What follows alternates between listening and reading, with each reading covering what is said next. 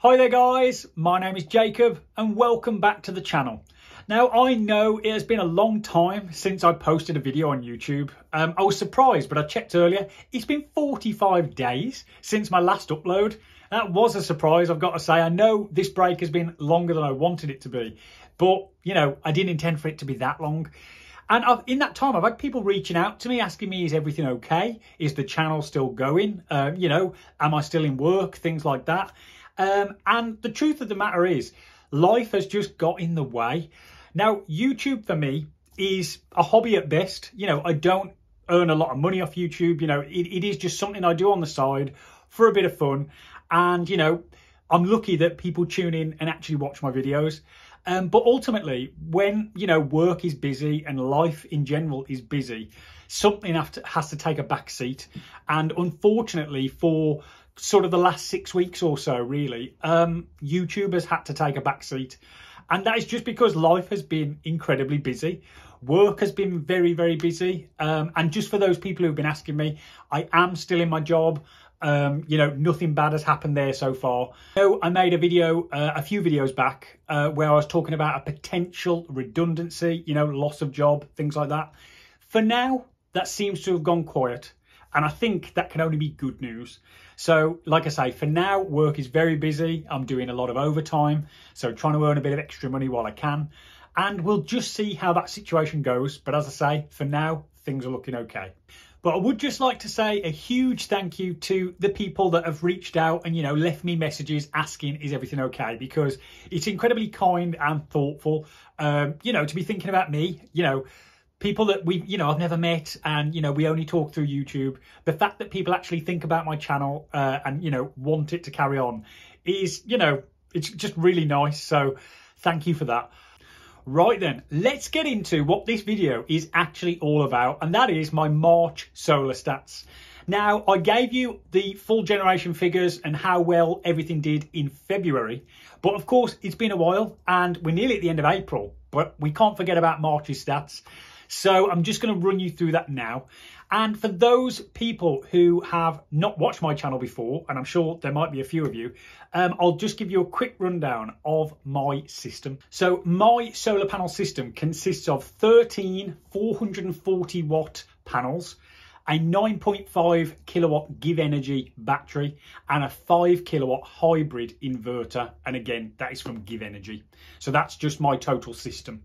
Right, let's just jump into the March solar stats. So total month generation was a whopping 585.4 kilowatt hours for the month. Now that to me was huge because February's was just 202 kilowatts. So, you know, I thought that was great for February, but, you know, for March, I've nearly tripled February's generation. So March was, by all accounts, a really good month. I have spoken to other people and they have said March actually outperformed, you know, previous years. So I think it was a bit of an out of the ordinary March. But still, you know, it's the first March that I've experienced and it was bloody good. So 585 kilowatts for the month. Now, the best day of the month for me was the 18th of March, where I generated just shy of 32 kilowatts. Just a few days later, though, I had the worst day. And the worst day of March was just 2.7 kilowatts or kilowatt hours. So you can just see that, you know, the best day was 32 and the worst day was just 2.7. So there's a huge disparity between the best day and the worst day. And strangely enough, they were just a few days apart. So, you know, British weather is a funny thing and it can have a real impact on, you know, how well your solar panels do, but also how bad they perform as well. In total, out of that 585 kilowatts that I generated for the month, just shy of 12 kilowatts was reclaimed by my Tigo Optimisers. And what that basically means is, you know, if you have a string inverter where all your panels are connected together, without Optimisers, if one of the panels has a little bit of shade on it, it doesn't just affect that one panel, it affects them all. So the Optimisers basically single out that one bad panel and allow all the other panels to still perform at, you know, their most efficient level. So those Optimisers that I have basically reclaimed 12 kilowatts that I otherwise would have lost over the course of the month.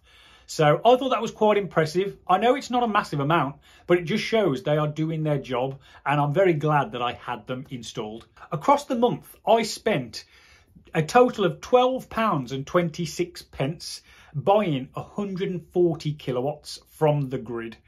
And that averaged out at 11.9 pence per kilowatt bought from the grid. Now, when you think about, I think the latest price cap tariff, I think electricity is around the 27 pence a kilowatt hour. So it just shows you, having all this gear and obviously being on a solar tariff, I'm on Octopus Go for anybody who doesn't know. It just shows it has a massive impact. I've paid 11.9 pence per kilowatt on average across the month. Compare that with 27 pence or 26 pence, somewhere around that region. It's a massive difference. And I don't buy a lot from the grid. I only charge overnight. I top my battery up. If the solar hasn't been too good in the day, I just top it up overnight and I'm ready for the next day. But yeah, 11.9 pence is what I averaged. Now we come to the most exciting bit about my March stats, and that is the export income. And for me, the export income absolutely took off like a rocket in March. And, compared to February's, the difference was just staggering. Now, let's just start off with February's export income was just £15. And that is because obviously February is not a great month for solar in general. But also I only had the solar export set up for around 10 days of February. So prior to the last 10 days of February, I was exporting to the grid for free. But of course, that meant that the entirety of March, I've had it set up. So as I said, I generated £15 of export in February. Now, in March, I exported £79 worth of electricity to the grid. And that was for sending 526 kilowatts to the grid. And as I said, that was for a value of £79. Now, obviously with all the savings, bringing my bills down, the solar panels have been absolutely amazing for doing that. But now, not only am I saving on the bills, but they're also generating me an income. And this is where, the two sides, the saving and the export, this is where you combine them. And that's kind of your total savings from your solar panels. Now, of course, I have to pay a standing charge. And that standing charge for me for March was £17.86.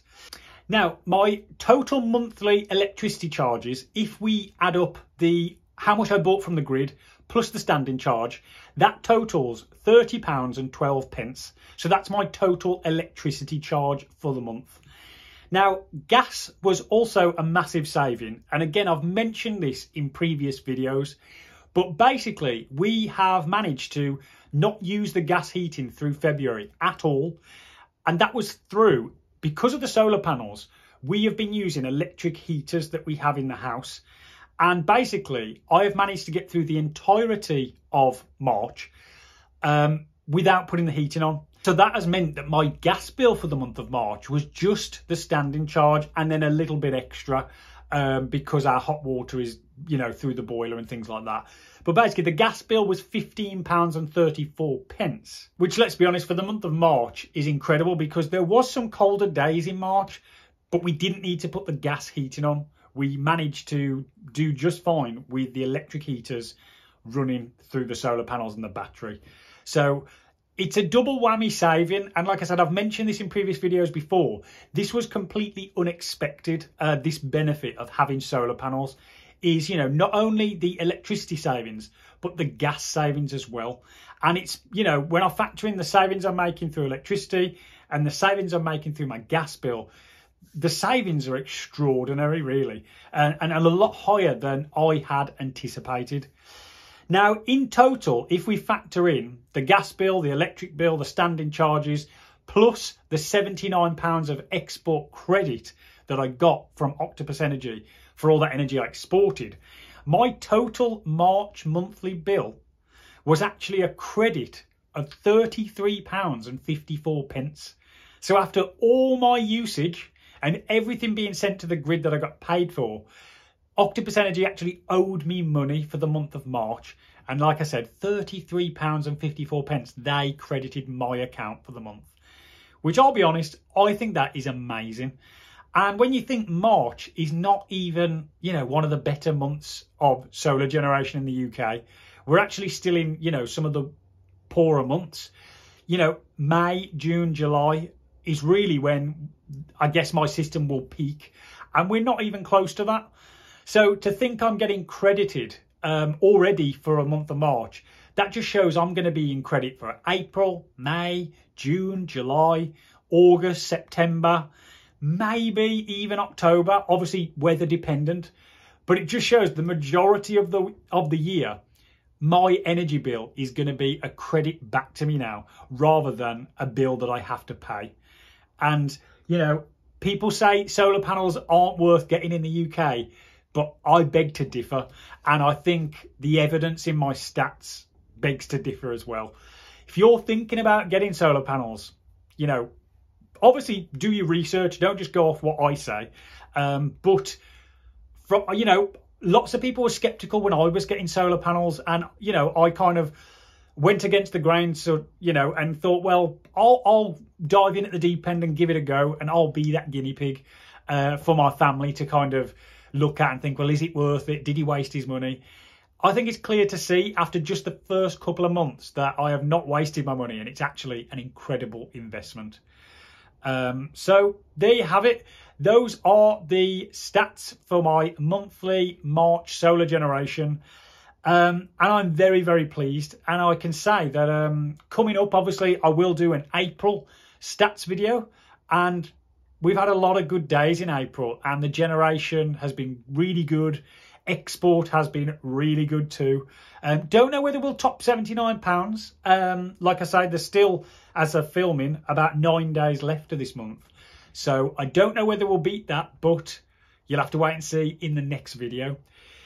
Guys, I'll leave it there because this has been a long video. But if you enjoyed it and you're glad that the channel is back up and running, hit that like button. If you've never seen the channel before, consider hitting the subscribe button. I do have some links down in the description box of this video. A referral link to Octopus Energy, where you'll get £50 if you sign up with it, and so will I. And also a buy me a coffee link, and it's just a little tips jar for the channel. So if you would like to use either of those, I'll be really, really grateful. And guys, I'll catch you in the next one.